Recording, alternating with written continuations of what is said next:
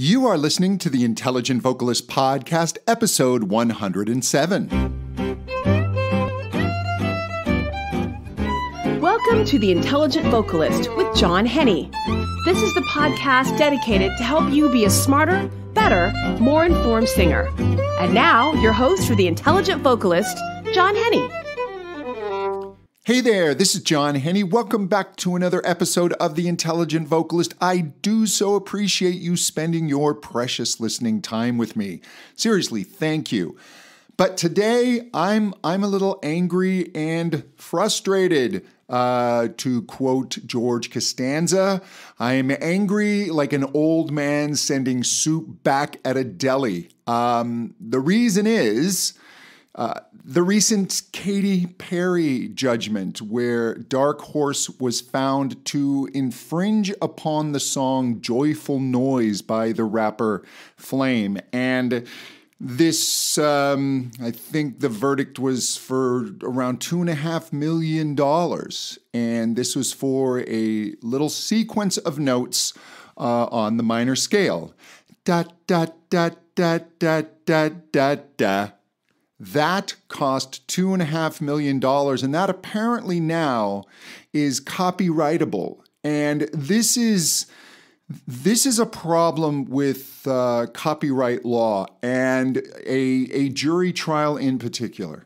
And the plaintiffs in this case insisted upon a jury trial because juries, if you ask any attorney, you can lose a winner and win a loser. You really throw it out. It's a roll of the dice. And juries can be confused and misled because juries are not professionals. And I'm almost positive there were no professional musicians and certainly no songwriters on that jury. So they are left to be influenced by the experts. And the experts are people who are handsomely paid and shopped for until they get someone that will give the exact opinion that either side wants. And in this case, they found a musicologist who somehow considered this little minor scale fragment, a piece of music that a non-piano player could learn to play in 5 minutes, that children banging around on the piano could likely come up with if you had a room full of kids and gave them all a piano. Within about 10 minutes, some kid is going to end up playing this little riff or a variation of it, because the Katy Perry version is not exactly what was in Joyful Noise. It was a variation of it. And also, the jury had to be convinced that Katy Perry and or her team of songwriters and producers heard the song Joyful Noise. Now, Katy Perry testified under oath that she didn't. However, I guess the jury decided that she was lying and that she not only heard the song, but appropriated enough of it to ride off of the success of this song and somehow damage the songwriter. This is just mind-blowing. Now, there is a legal precedent, I think it's called actes à faire, or scenes à faire, that's it. And it is, within any art form, there are certain things that are universal. A magician saying abracadabra, a story starting off with once upon a time. You cannot copyright this because it's universal within the art form. And a little minor scale riff should be considered universal within the art form. Now, does it follow a similar rhythmic pattern? Yes. It's a little eighth note, da, da, da, da, da, da, da, da. They both share that similarity. But the timbre and texture of the sounds is not the same. It's certainly, the song does not share the same chords. It does not share the same melody. And we're wandering into really, really murky waters here. Now, I'll contrast this with Vanilla Ice's Ice Ice Baby and Queen's Under Pressure. Now, that took the bass line of Under Pressure, doom, doom, doom, doom, doom, doom, doom, doom, doom, doom, doom, doom, and specifically used it as the entire basis of the song, and specifically recreated the sound of John Deacon's bass. It literally sounds like a sample. And now that never went to trial. There was a settlement out of court. There were threats of lawsuits, as far as I understand. But that starts to step into the realm of it. But I'm still, these lawsuits drive me crazy. You know, there's the story Daryl Hall of Hall & Oates tells when they were doing We Are the World, and Michael Jackson came up and he said, hey, I have to apologize, but I lifted the bass line of Billie Jean from your song, I Can't Go For That. To which Daryl Hall replied, well, don't worry about it. We stole it from somewhere else. And that's the thing. Musicians borrow. And there's the old saying, good composers borrow, great composers steal. It was a classical discipline to take existing folk music and turn it into symphonic pieces and base it upon it. I mean, and in popular music, you're only dealing with a handful of chords. Most songs these days are just a few chords. You're dealing with primarily the pentatonic scale, just 5 notes of either the major or minor scale, and you're creating music out of that. Now, in modern music with current production techniques, we have so many variables of sound and texture and depth that melody and chords are taking a bit of more of a background role to the role of texture and sound and rhythm. And it really starts to become questionable how much of that you can copyright. And again, it goes to this scenes à faire idea. Okay, is it really, wholly, truly an original act? Is it an original magic act? Am I making the Statue of Liberty disappear with very certain specific techniques and pattern, or did I just pull a rabbit out of my hat? And that's where it gets really tricky. And the one that really troubles me is the Marvin Gaye versus Robin Thicke, Blurred Lines, and the Marvin Gaye song Got to Give It Up. Now, when I first heard Blurred Lines, I thought, oh man, they're recreating that groove from Got to Give It Up. I remember that song from when I was a kid. I always loved that song. But it's almost an homage. It's some cowbells, a certain groove, some party noises. It's not sampled. It's not the exact same drum sound. None of the dialogue in the background has been lifted. It's just kind of a feel. And I'm flashing back to Tears for Fears did a song, Sowing the Seeds of Love, which was a complete Beatles homage with a piccolo trumpet solo right out of Penny Lane. And you're celebrating what's come before and you're making it something new. But no, now it's lawsuits and just copyright trolls. And if you're a songwriter, man, you're in a really, really dangerous place now. I don't even know what advice I can give you. I mean, now you've got the Marvin Gaye estate once again. Now they're suing Ed Sheeran coming up. I forget the song. It's so maddening. I heard the 2 songs together and I'm like, it's a similar feel and chords, but it's not the same song. And Blurred Lines, the melody, not even close. Not the same chords. Nothing was similar, but just kind of a feel. And if you can start copywriting feels, we're in serious trouble. If you can start copywriting chunks of little pieces of the minor scale, we're in trouble. It is a world of copyright trolls. And what copyright trolls do is they just sit on their copyrights and just look for anyone doing anything similar, and they just sue. They sue. And they won't win them all, but they'll win enough. It's funny, the band Spirit, there was a lawsuit against one of their musical pieces and Stairway to Heaven, and the estate of the songwriter from Spirit. What was his name? People who know it are going to yell at me. I think Jack Cassidy.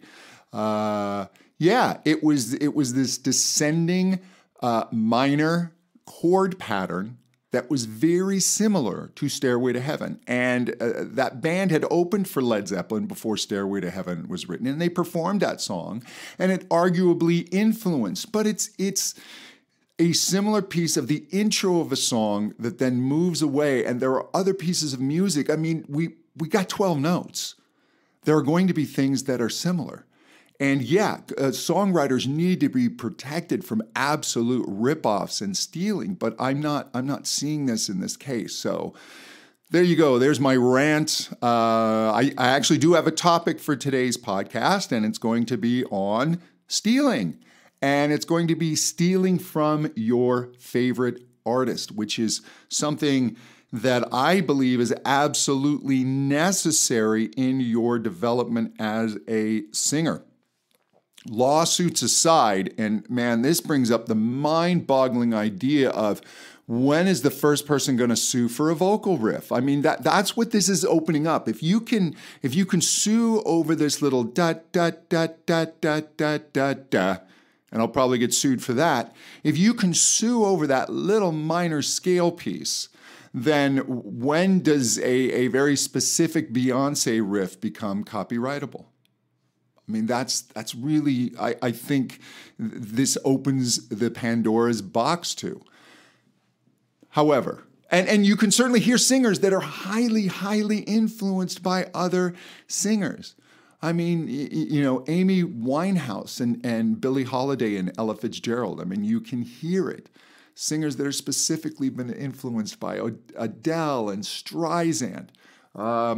Think of, oh my goodness, Bruno Mars, Locked Out of Heaven, and The Police Walking on the Moon. I mean, there's definitely a police feel to that song. But did Sting sue? No. He came out on the Grammys with Bruno and did a medley of Locked Out of Heaven into Walking on the Moon because he appreciates the homage.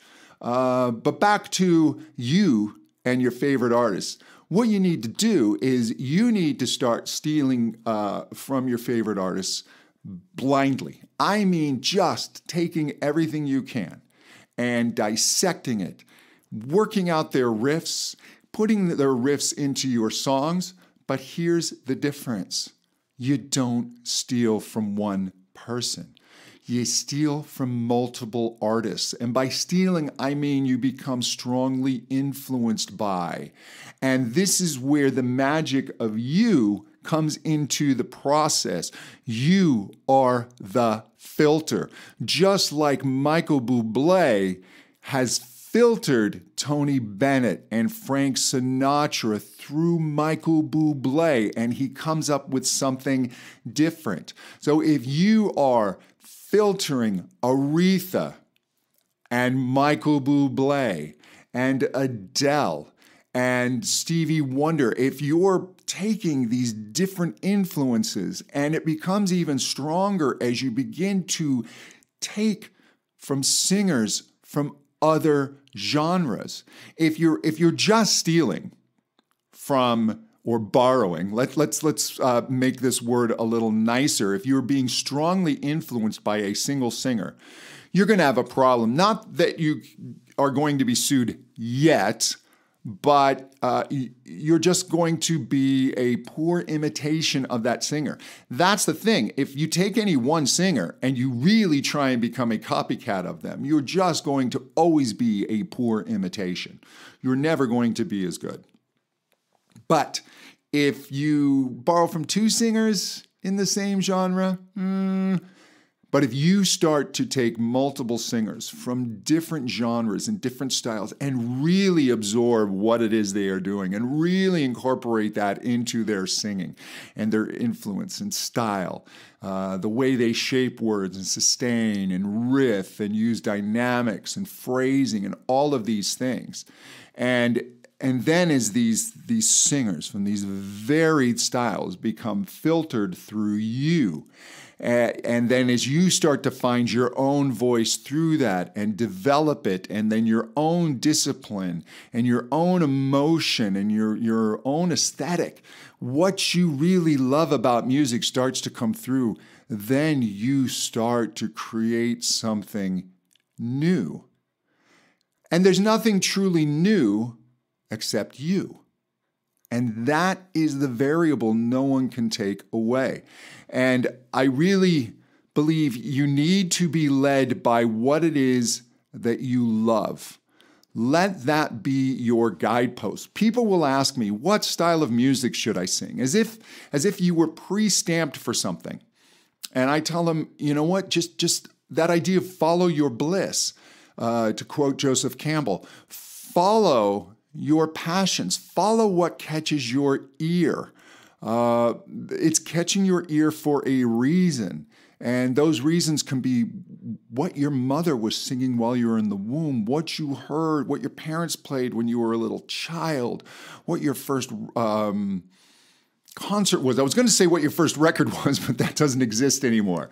But, getting those first albums, man, that's just a wonderful, wonderful memory that to sound like an old person. But I really wish young people, just for a little while, could rediscover the magic of having to take their hard-earned money and going out and buying an album and being stuck. Albums weren't transportable.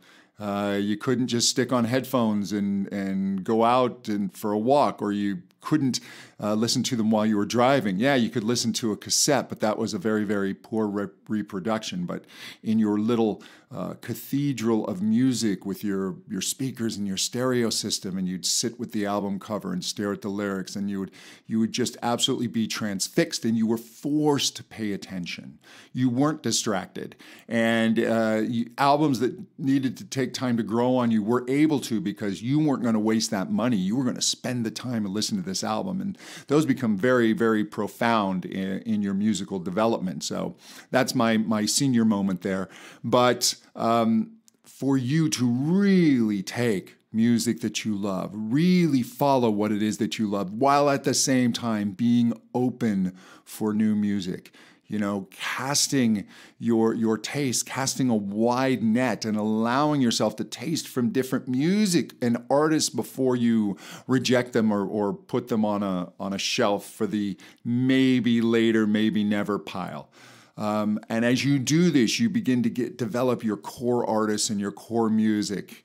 And again, then you work it into your voice. I want you to deliberately take what it is they do and try and sing like them.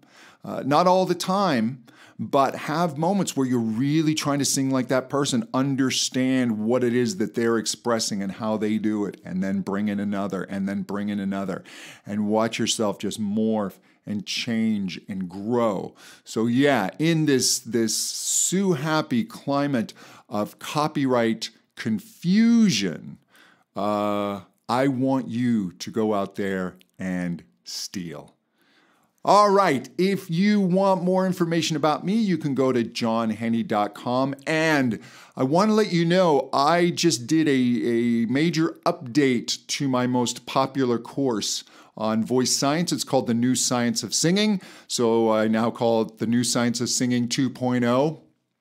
But it really is, I've literally had hundreds of voice teachers and singers go through this course, and it's learning voice science not just for science sake, because that really doesn't, well, it interests me on some level, but it doesn't really inform my singing or my teaching. It's really learning practical science in that understanding how to get more power in your voice, how to fix those breaks, how to get different colors and textures and tune vowels, all of the things that we talk about on this podcast in a really focused form. And then I also have a certification test you can take at the end. And a number of voice teachers have taken this certification test and printed it up and put it in their studio just to show their students and clients that they're getting more education and they're really learning. And I have this course right now for $400 off. You can get the full 2.0 course for just $97. All you need to do is go to the show notes for this podcast, and that's at johnhenny.com/107 for episode 107. Just 107. The number's 107, and you'll see the link there. The sale will be going on for a little while, but I'm really excited about this. And you can also ask me questions within the course. That's something that I offer. But this course is I've been really happy with the reception of this course. So there is today's advertisement, if you will. And if you're interested in voice lessons, I always love working with fans of this podcast. We tend to click well together because this podcast acts as a really good filter for serious singers. Just go to johnhenny.com and you can click on lessons and you can get the information there. And until next time, to better singing, thank you so much. Bye-bye.